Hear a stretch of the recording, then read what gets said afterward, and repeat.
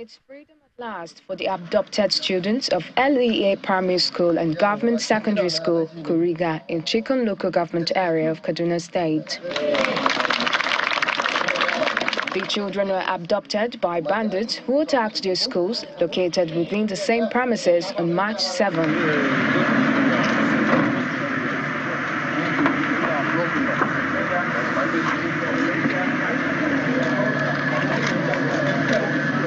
On Monday, the children were brought to the Sir Kashim Ibrahim Government House for their official handover to Governor Sani.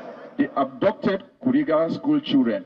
The general officer commanding the 1 Merchandise Division gives an update on the medical situation of the victims and their teacher. The abducted Kuriga school children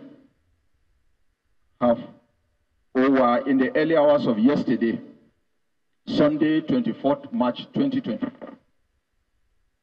Safely rescued after spending about 16 days in captivity.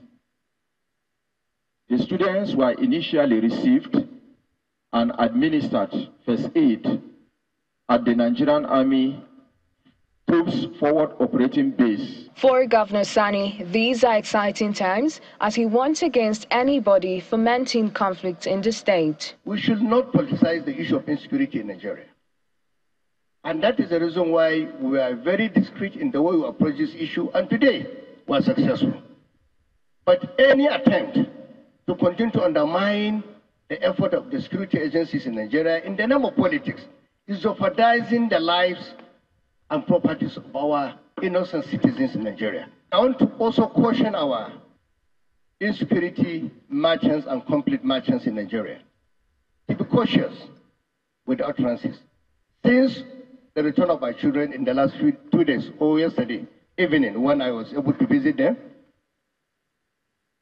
a lot of people have been spending a lot of time coming with permutations on how these children were released, what happened. For us in Kaduna, what is more important is the safe returns of our children. We're happy they're here with us.